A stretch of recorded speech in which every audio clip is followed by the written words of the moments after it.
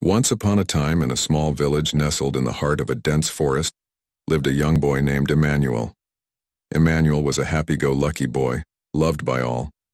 He had a heart full of kindness, and his smile could light up the darkest corners of the village. His life was perfect, or so it seemed, until one fateful day when everything changed. Emmanuel's best friend, a boy named Victor, had always been his confidant, his partner in crime, and his shadow. They were inseparable, and their bond was unbreakable.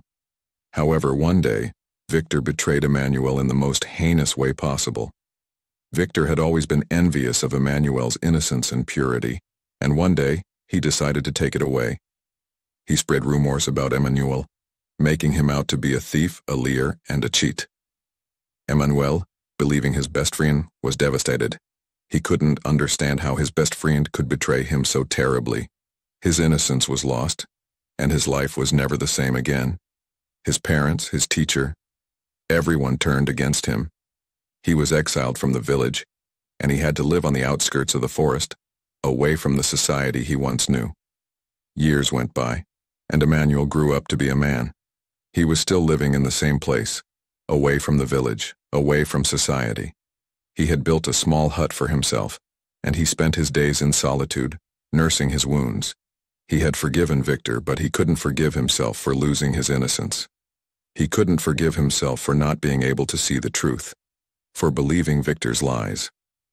One day, Emmanuel was sitting near his hut, staring at the sky, lost in his thoughts when he saw a figure approaching him. It was Victor, the boy who had betrayed him so many years ago. Victor looked old, worn out, and tired. He had come to Emmanuel to seek forgiveness. He had realized his mistake and he wanted to make amends. Emmanuel was taken aback. He didn't know how to react. Victor knelt down in front of Emmanuel and looked him in the eye. "My dear Emmanuel, I am so sorry for what I did. I was young, and I didn't know any better. I made a grave mistake, and I have lived with that guilt all these years. I came to make amends and to beg for your forgiveness." Emmanuel was taken aback. He had never seen Victor like this. He had always known him as the boy who had betrayed him, the boy who had taken away his innocence.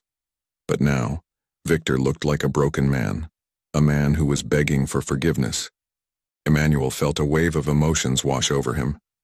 He was hurt, angry, and confused, but there was also a hint of compassion in his heart. He remembered the boy he once knew, the boy who had been his best friend, the boy he had loved. "Get up," Emmanuel said, his voice barely above a whisper. "You don't have to kneel. You've caused me enough pain." Victor stood up, tears streaming down his face. "I understand if you can't forgive me. I don't deserve it. But please, Emmanuel, give me a chance to make things right." Emmanuel looked at Victor for a long time. He saw the remorse in his eyes, the pain in his face. He saw the man he had once known, the man he had forgiven in his heart long ago. "I forgave you a long time ago, Victor," Emmanuel said, a small smile on his face. "I forgave you the day I realized that holding on to anger and hatred was eating away at me. I forgave you the day I decided to live my life, to live for myself and not for what others thought of me.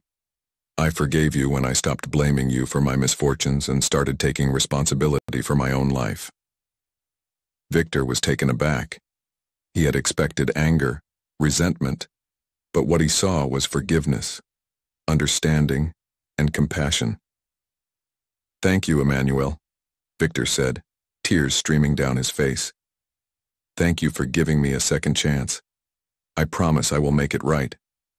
Victor and Emmanuel hugged each other, both of them understanding the gravity of the situation. They had come a long way, both in terms of physical distance and emotional distance. They had confronted their past, they had faced their fears, and they had forgiven each other. Emmanuel returned to the village with Victor. He was welcomed back with open arms, and for the first time in years, he felt like he belonged. He had forgiven Victor, and in doing so, he had forgiven himself. He had forgiven himself for believing Victor's lies, for not seeing the truth, for being naive. The villagers were amazed at the transformation in both Emmanuel and Victor. They had both been forgiven, and in that forgiveness, they had found healing. They had found a way to move forward, to live their lives with purpose and meaning. The villagers realized that forgiveness is not just about the person who has done wrong, but also about the person who has been wronged. It is about letting go of anger, bitterness, and resentment. It is about understanding that everyone makes mistakes, and it is about giving people a second chance. Emmanuel and Victor became close friends again. They spent time together, they laughed together, and they cried together. They had come a long way, and they had learned the healing power of forgiveness. Years went by, and Emmanuel grew old. He had lived a full life, a life filled with love, compassion, and forgiveness. He had become a beacon of hope for the villagers, a symbol of forgiveness and healing. Emmanuel passed away, leaving behind a legacy of love and forgiveness.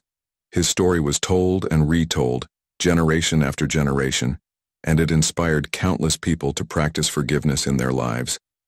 His life was a testament to the healing power of forgiveness, a power that can heal wounds, mend relationships, and transform lives. Emmanuel and Victor, two boys who had been torn apart by betrayal and misunderstanding, became a symbol of forgiveness and healing. Their story taught the villagers and taught the world that forgiveness is not just a concept, but a powerful force that can change lives.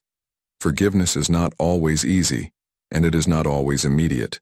It requires courage, empathy, and a willingness to let go of the past. It requires understanding that everyone makes mistakes and that everyone deserves a second chance. The story of Emmanuel and Victor is a testament to the healing power of forgiveness. It is a story of betrayal, forgiveness, and healing. It is a story that reminds us that forgiveness is not just about the other person, but also about ourselves. It is a story that teaches us that forgiveness is not just a feeling, but a choice. And so, the story of Emmanuel and Victor continues to inspire, to heal, and to transform lives. Their story is a reminder that forgiveness is always possible, and that it is always worth it. It is a story that celebrates the power of forgiveness, a power that can heal even the deepest wounds, a power that can transform even the darkest of situations into a beacon of hope and light. Emmanuel's house, where he had lived after being exiled from the village, was turned into a place of pilgrimage. People came from far and wide to seek his blessings, to seek his guidance, and to seek his forgiveness. They came to learn about the power of forgiveness, to understand its healing power, and to embrace its transformative potential. Emmanuel's story became a beacon of hope, a beacon of light in a world filled with darkness, anger, and hatred. His story reminded people that forgiveness is always possible, that forgiveness is always worth it, and that forgiveness is always within reach. Please subscribe to my channel Lessons of Life and press the bell notification icon.